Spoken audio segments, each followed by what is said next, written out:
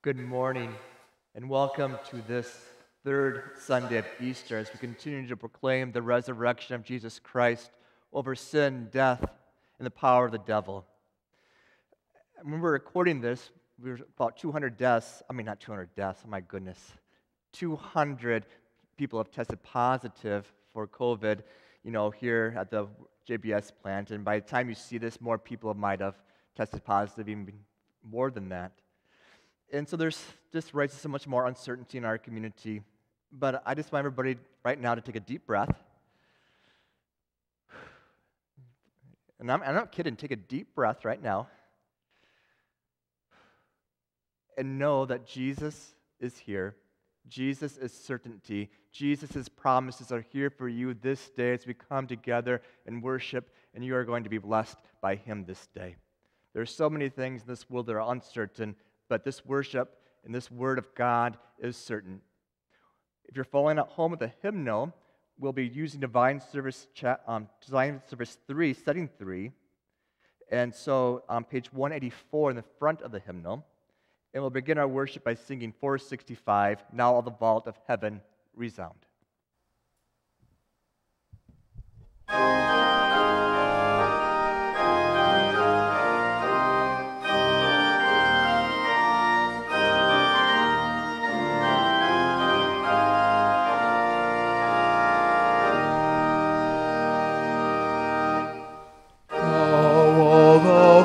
Of heaven resounds in praise of love that still abounds. Christ has triumphed, He is living. Sing choirs of angels loud and clear. Repeat their song of glory. Christ has triumphed. Christ has triumphed. Hallelujah, hallelujah, hallelujah.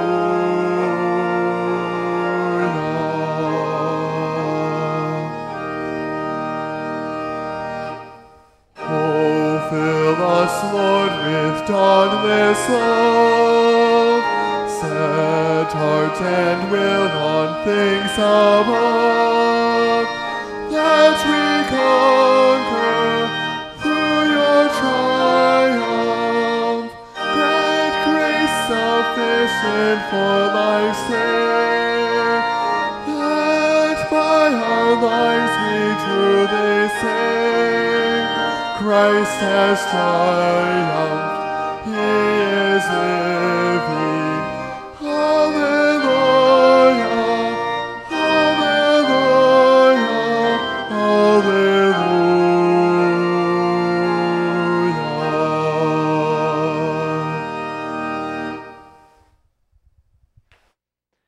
We make our beginning this day in the name of the Father, and the Son, and of the Holy Spirit. Amen. Beloved in the Lord, let us draw near with a true heart and confess our sins unto God our Father, beseeching Him in the name of our Lord Jesus Christ to grant us forgiveness. Our help is in the name of the Lord, who made heaven and earth. I said, I will confess my transgressions unto the Lord, and you forgave the iniquity of my sin.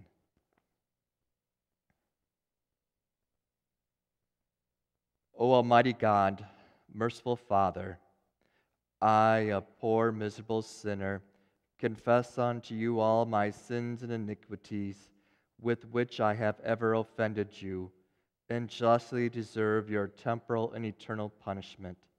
But I am heartily sorry for them, and sincerely repent of them. And I pray you of your boundless mercy, and for the sake of the holy, innocent, bitter sufferings and death of your beloved Son, Jesus Christ, to be gracious and merciful to me, a poor sinful being. Upon this, your confession of by virtue of my office as a called and ordained servant of the word, announce the grace of God unto all of you. In the stead and by the command of my Lord Jesus Christ, I forgive you all of your sins in the name of the Father, and the Son, and of the Holy Spirit. Amen.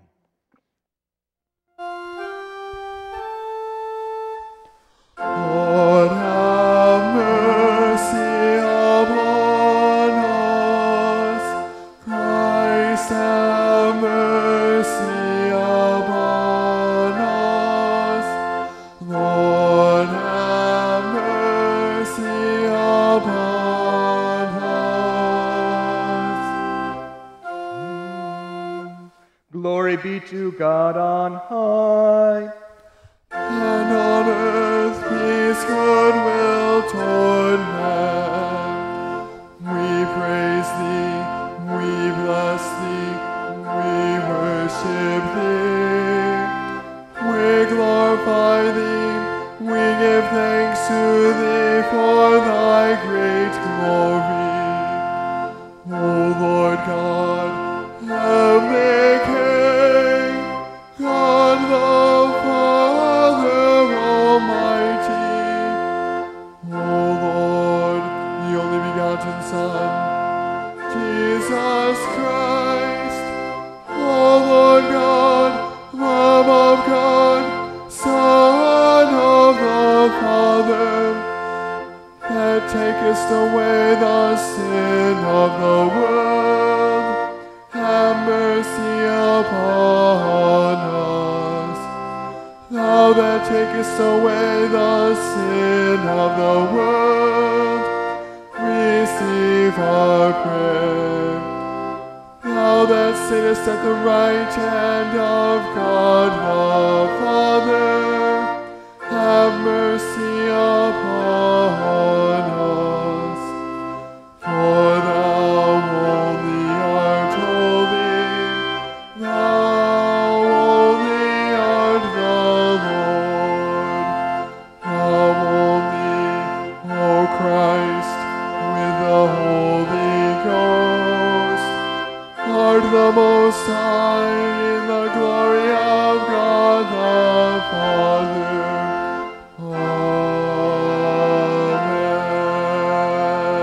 Amen.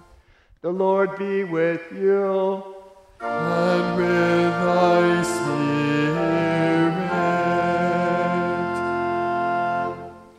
Let us pray. O God, through the humiliation of your Son, you raised up the fallen world. Grant your faithful people rescued from the peril of everlasting death, perpetual gladness and eternal joys. Through Jesus Christ our Lord, who lives and reigns with you and the Holy Spirit, one God, now and forever. Amen. Continue with our readings. Lesson according to Acts chapter 2. Then Peter stood up with the 11, raised his voice, and addressed the crowd. Therefore let all Israel be assured of this: God has made this Jesus, whom you crucified, both Lord and Christ. When the people heard this, they were cut to the heart and said to Peter and the other apostles, "Brothers, what shall we do?" Peter replied, "Repent and be baptized, every one of you, in the name of Jesus Christ, for the forgiveness of your sins, and you will receive the gift of the Holy Spirit. The promise is for you and your children, and for all who are far off, for all whom the Lord our God will call." With many other words, he warned them, and he pleaded with them, "Save yourselves from this corrupt generation." Those who accepted this message were baptized, and about 3,000 were added to their number that day. This is the word of the Lord. Thanks be to God. The epistle lesson according to 1 Peter chapter 1. Since you call on a Father who judges each man's work impartially, live your lives as strangers here in reverent fear. For you know that it was not with perishable things such as silver or gold that you were redeemed from the empty way of life handed down to you from your forefathers, but with the precious blood of Christ, a lamb without blemish or defect. He was chosen before the creation of the world, but was revealed in these last times for your sake. Through him you believe in God, who raised him from the dead and glorified him, and so your faith and hope are in God. Now that you have purified yourselves by obeying the truth, so that you have sincere love for your brothers, love one another deeply from the heart. For you have been born again, not of perishable seed, but of imperishable, through the living and the enduring word of God. For all men are like grass, and all their glory is like the flowers of the field. The grass withers and the flowers fall, but the word of the Lord stands forever. And this is the word that was preached to you. This is the word of the Lord. Thanks be to God.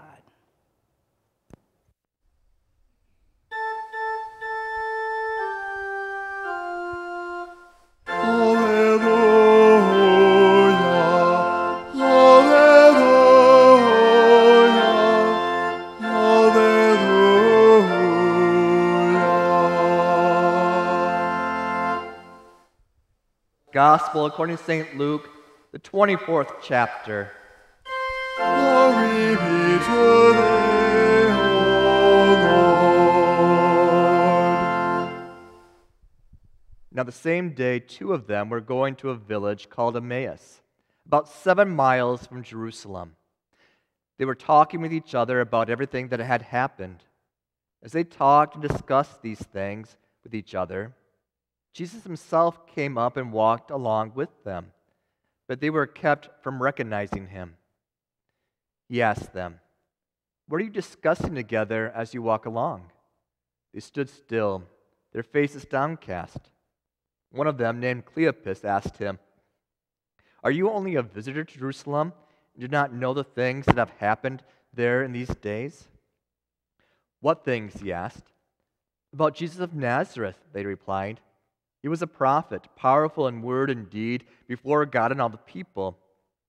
The chief priests and our rulers handed him over to be sentenced to death, and they crucified him. But we had hoped that he was the one who was going to redeem Israel. And what is more, it is the 3rd day since all this took place. In addition, some of our women amazed us. They went to the tomb early this morning but didn't find his body. They came and told us that they had seen a vision of angels who said he was alive. Then some of our companions went to the tomb and found it just as the woman had said, but him they did not see." He said to them, "How foolish you are, and how slow of heart to believe all the prophets have spoken. Did not the Christ have to suffer these things and then enter his glory?" And beginning with Moses and all the prophets, he explained to them what was said in all the scriptures concerning himself. As they approached the village to which they were going, Jesus acted as if he was going further, but they urged him strongly, "Stay with us, for it is nearly evening. The day is almost over." So he went in to stay with them. When he was at the table with them, he took bread, gave thanks, broke it, and began to give it to them. Then their eyes were opened, and they recognized him, and he disappeared from their sight. They asked each other, "Were not our hearts burning within us while he talked with us on the road and opened the scriptures to us?" They got up and returned at once to Jerusalem. There they found the 11 and those with them assembled together and saying, "It is true, the Lord has risen and has appeared to Simon." Then the two told what had happened on the way and how Jesus was recognized by them when he broke the bread. This is the gospel of the Lord. To thee, O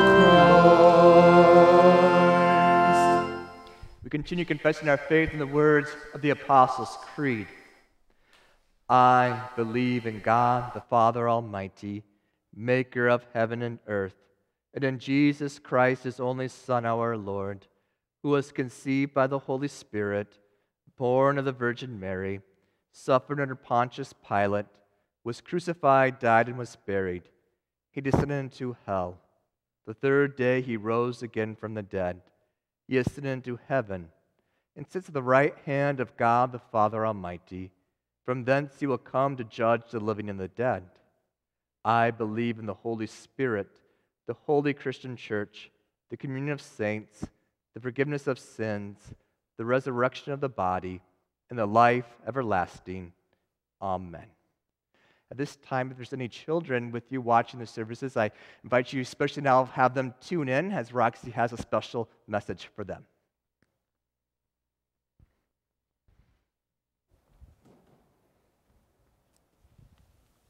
Well, good morning, everybody. I brought along something to help us think about our lesson today about those disciples on the road to Emmaus when Jesus presented and walked himself alongside of them, but they didn't recognize him. So to help us think about that a little bit more, I brought along, and if you can't see it here, it will be on our website along with our children's bulletin for today. So you guys make sure that you go on. But I'm sure that some of you have seen this color by number. And until you color it in, you can't really see what it is. It's kind of like a blur.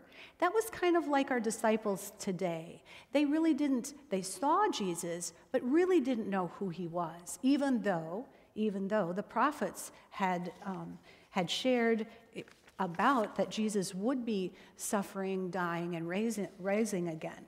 So as the disciples were walking, they didn't know. And as the disciples invited Jesus to break bread or to eat with them, their eyes were opened, and they knew, well, this was Jesus. And so this is kind of the picture we have before of not knowing. And here's our picture of what it was. And it's a butterfly, so when you guys color it, you'll see that. But, you know, in our world today, sometimes our vision is kind of blurred. We go in a world that there's so much confusion going on right now. There's a lot of fear going on. And then sometimes that clouds our vision and our thoughts about what's happening in the world. But, you know, we just know that even though all of this is happening, Jesus walks alongside of us. We know who Jesus is. Scripture tells us, and through the work of the Holy Spirit, we can believe in our hearts that Jesus is with us even during these sad, confusing, scary times. We can have joy, and we can have that assurance of peace within him. My prayer for you today is that you would always know that Jesus walks with you and that he loves you. Let's pray. Dear Jesus, we thank you for being with us. Even though sometimes we don't always understand what's happening, we can always know with certain hope that you are with us and that you love us. And all God's children say, amen. We'll continue with the singing of the next hymn, 474.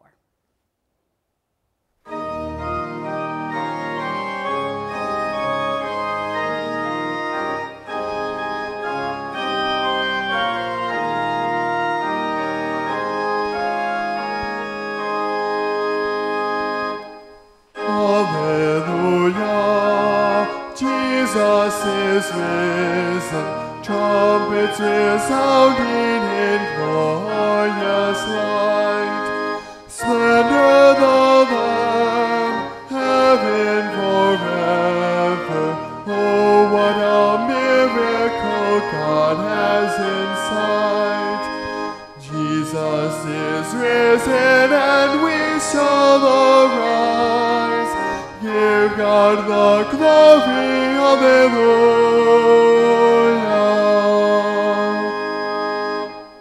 Walking the way, Christ in the center, telling the story to open our eyes. Breaking our bread, giving us glory. Jesus, our blessing, our constant surprise. Jesus is risen and we shall arise. Give God the glory, hallelujah.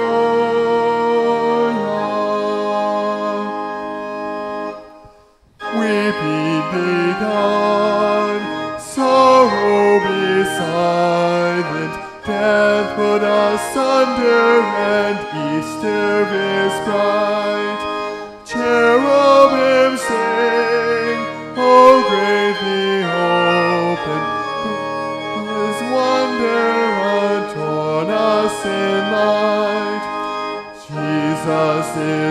risen and we shall arise. Give God the glory, hallelujah.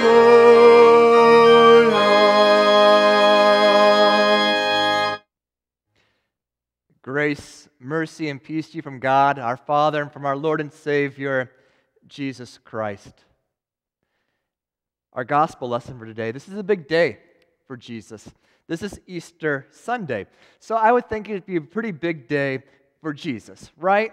He has just risen from the dead. He has just conquered sin, death, and the power of the devil. I think it's probably a pretty busy day for Jesus. I'm guessing he had lots of things that he wanted to attend to. But on this Easter day, from the Gospel of Luke, we find that Jesus spends time with Cleopas.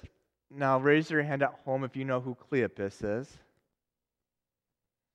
Probably not. He's not named before this. He's not named after this. And there's another disciple walking to Emmaus, and we'll just call him Mr. No-Name Disciple, because he's not even named. And they're walking from Jerusalem to Emmaus, which is, in our text says, is a 7-mile journey. Now, I did a little math before this. If you're kind of walking at a leisurely pace, you can walk a mile about 15 to 20 minutes. And I'm thinking that's a leisurely pace because they're discussing, they're talking about things. I'm sure they're pausing. They're not power walking this from Jerusalem to Emmaus because they're pondering, they're sad, and they're glum. And so if they're walking 7 miles from Jerusalem to Emmaus, it's probably about 2.5 hours they're walking. And plus, they spend some time. Jesus goes into the house. He doesn't just say, see you later. He goes into the house too. So on Easter Day, which is a very busy day for Jesus, he spends a big chunk of it with Cleopas, who you have no idea who he is, and Mr. No-Name Disciple, who we don't know who he is. But yet he decides to spend a big chunk of that first Easter with these two guys. And I think that's very important. There's very much a theological point that God and Jesus are making in that statement. It kind of goes along with the same point in that it was women who first saw Jesus when he arose from the dead. Because in that culture, in that time, a woman did not count as a witness to anything. A woman could not go to court, and her testimony would have counted for nothing. It's not by accident that Jesus uses women at the tomb for his first witnesses of his resurrection. I think it's the same point, these two named disciples. But before we get into that point, before we dig deeper into that theological insight for us this day, as I mentioned earlier, and there's been almost 200 cases of positive COVID-19 at JBS in our community, and I'm sure time you hear this message, that number is going to be much higher. And so that just means much more uncertainty for our community, right, and for our town for the next month, 2 months, whatever. We don't know when things will open up. We don't know when things will return to normal. We don't know what that means, if there's going to be more deaths in our county because of this. We just don't know so much right now. There's so much uncertainty, and that continues to happen. And when we have this unroutine, this uncertainty of life, it just wears on people.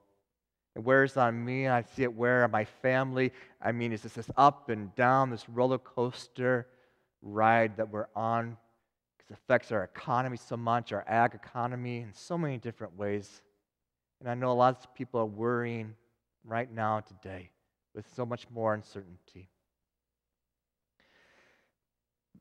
Besides this COVID-19 uncertainty that it's brought upon us, there's always another uncertainty, though, that I think that has always lies under the surface that we need to talk about. And that's the uncertainty of, do you really know where you stand with certain people in life? It's like, I think they like me. I think they respect me. I think they love me.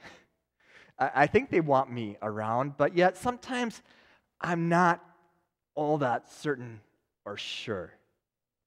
And we can even have that kind of up and down with people who are really close to. It's like, I thought you're supposed to love me. I thought you're supposed to respect me, but yet, where do I stand with you?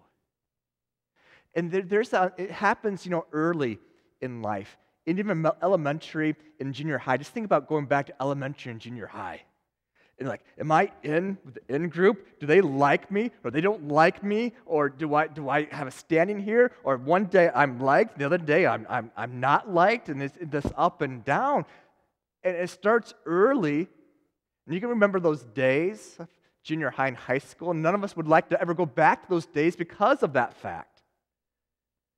But yet it continues throughout life too. It's like, where do I stand with people? Am I respected? Am I liked? Am I wanted here? And you see, when that uncertainty, when that insecurity plays in our lives, it feeds into so many different things. That can feed into anxiety and depression. And the people who ultimately take their own lives in suicide, the thing that they can't answer at the very end, I don't think I matter to anybody. If I'm here or not here, I don't think it really matters. And they fool themselves, and it's a lie. It's a complete lie. But that's where this type of thinking ultimately ends. If you can't answer this question, do I matter to somebody? Does somebody care? Cleopas, he's no Peter, he's no James, he's no John. I don't see Cleopas on the Mount of Transfiguration with that inner circle, but he's on Easter. This Mr. No-Name disciple, he's no Andrew, he's no Philip, he's no Matthew. He's not listed with any of the other apostles in our Gospels as they do and go out in the name of Jesus. But on this Easter, Jesus at least spends, I would say, 3 hours with these, doing the math. 3 hours with these no-named, nobody disciples. And there's something, a strong message in that for you and for me this day. Jesus doesn't show up to these disciples and say, hey, here, look at, no marks, yep, they're here. But look at, I'm raised from the dead. See you later. Goodbye. He doesn't brush them off. He spends time with them. He's invested in their lives. He walks with them slowly. He addresses their fears, and he gets into Scripture, and he talks about this Jesus himself in Scripture, and so that they can understand it for themselves. And he takes time to go into their home and break bread with them. And these two nobodies, Cleopas and Mr. No-Name disciple, feel loved by Jesus, even though they don't know it's Jesus at this time. They feel accepted. They feel like somebody's invested into them. And when Jesus finally reveals himself to them, their hearts are on fire. He said, man, were our hearts burning inside of us when he was talking to us? Wasn't that great? Wasn't that wonderful? Because he had invested in them. There will always be a seat at God's table for each and every one of us.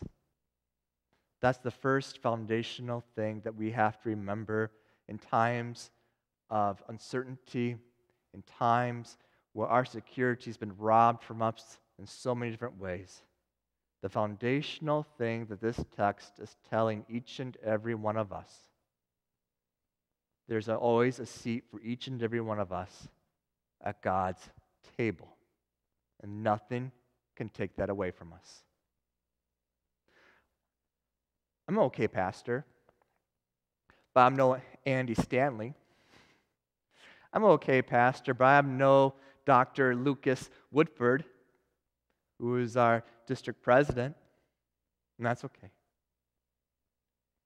I don't have to be Andy Stanley. I don't have to be Dr. Lucas Woodford, because there's going to be a place for me at God's table.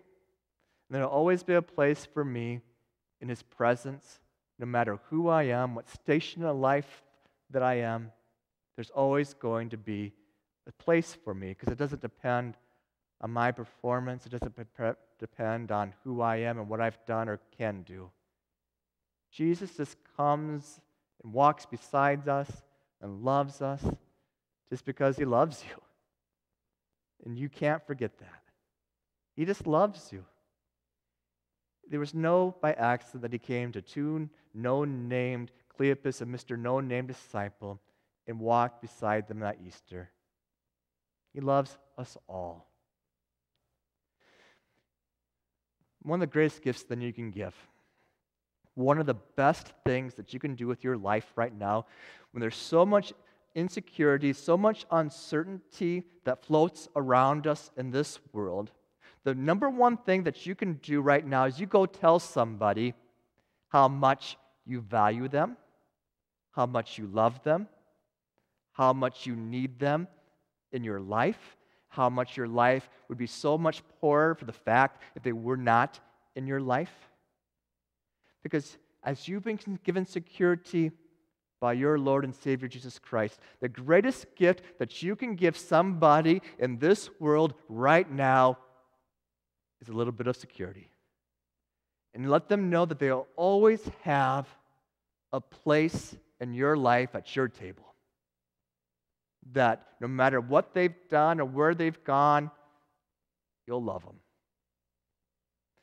I tell you what, when we know that, when we have the security that we have in Christ Jesus as he walks beside us, and we can feel that security and love around us from others, you can face COVID-19. You can face quarantine. You can face economic uncertainty. You can face it all, and you can look it straight in the eye. If you have the underlying security of love and acceptance. If you have the underlying foundation of love and acceptance, you can face it all. We live in times, and it's going to be crazy yet. Just face it, it's going to be crazy times yet for us for a while. But you're loved. Jesus desires to walk beside you, come beside you, live with you. Desires to break bread that you might see his presence of love and forgiveness in your life. He desires to be your God, to give you security. Even if you don't feel it from anybody else in this world, and nobody else comes beside you today or tomorrow, the next day, and tells you how much you're loved, he will. Share the gift. Share that gift. Find somebody. Maybe it might be even somebody that you wouldn't even think about sharing that with right now. But be a gift to them in their life, too. Amen.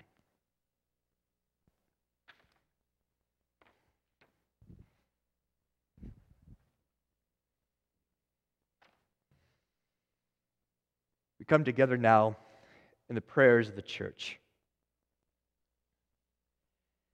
Heavenly Father, our hearts have burned in us, O Lord, as your word has been read and preached. Keep our faith from growing cold and grant us grace. That we may not waver in faith or succumb to temptation. Give to us, to our children, receptive hearts, that we may hear and hearing believe, and believing be steadfast in faith and hope all of our days. Lord, in your mercy, hear our prayer. You have cleansed us, O Lord, with water in the word and baptism. You have marked us as your own people. Give to us grace that we may live out this faith in holy lives, lifting up your name in word and works for as long as we live. Guide us that we may purify our souls by living in obedience to your word and brotherly and sisterly love for one another. Lord, in your mercy, hear our prayer. Guard our nation, O Lord, that we may enjoy peace and security in the face of threat and danger. Bless Donald, our President, the Congress of the United States. Bless Timothy, our Governor, and all the state and local officials, that they may fulfill their office faithfully. Bless the members of the armed forces to protect us and teach the nations the way of peace. Lord, in your mercy, Hear our prayer. Deliver us from all of our afflictions and grant us strength to bear all of our burdens, O Lord. Hear us in particular for Donna, Shirley, Bill, and Tim, Bing, Steve, and Dennis, and those now we name in our hearts. According to your gracious will, heal the sick, relieve those who suffer, and comfort the grieving, and give peace to the dying. Lord, in your mercy, hear our prayer. Lord, we place all these things in your hands, trust in your goodness and mercy through Jesus Christ our Lord. Amen. We continue to gather the gifts that God has so blessed us with and so freely give back to him.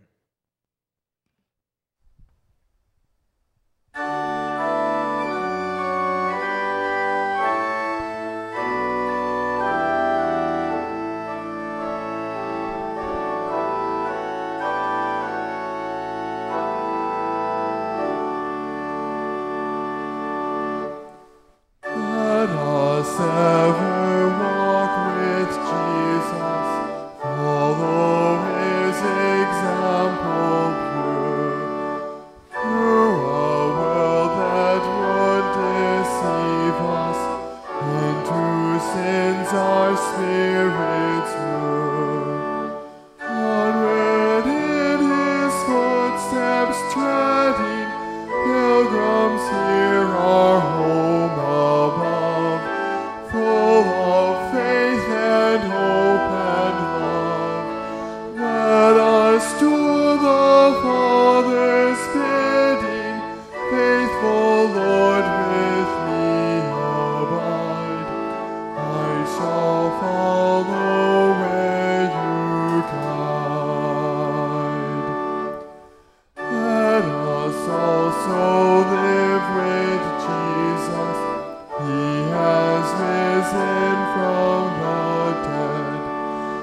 That to life we may awaken. Jesus, you are now ahead. We are your own living members. Where you live, there we shall be. In your presence constantly, living there with you forever. Jesus, let me faithful be. Life eternal grant to me.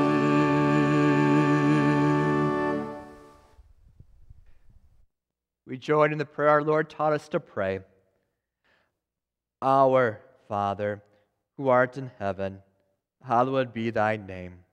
Thy kingdom come, thy will be done, on earth as is in heaven. Give us this day our daily bread, and forgive us our trespasses, as we forgive those who trespass against us. And lead us not into temptation, but deliver us from evil. For thine is the kingdom, and the power, and the glory, forever and ever. Amen. The Lord bless you and keep you. The Lord make his face shine upon you and be gracious unto you. The Lord look upon you in favor and give you peace. Amen. We conclude with our final hymn, 478, the Day of Resurrection.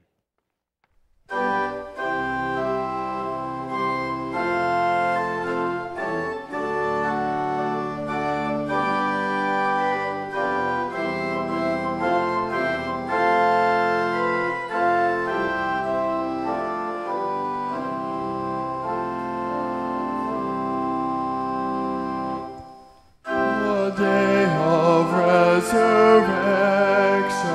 earth tell it out abroad. The Passover of gladness, the Passover of God. From death to life eternal, from sin's dominion free, our Christ has brought us over with him.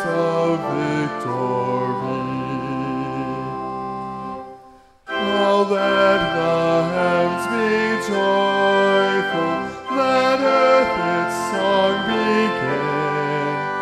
Let all the world keep triumph, and all there is therein.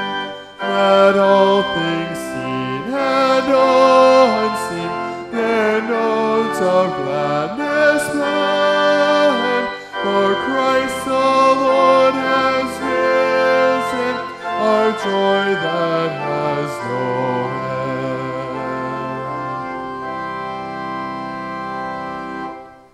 Oh, praise to God the Father, oh, praise to God the Son, oh, praise to God the Spirit, eternal three in one.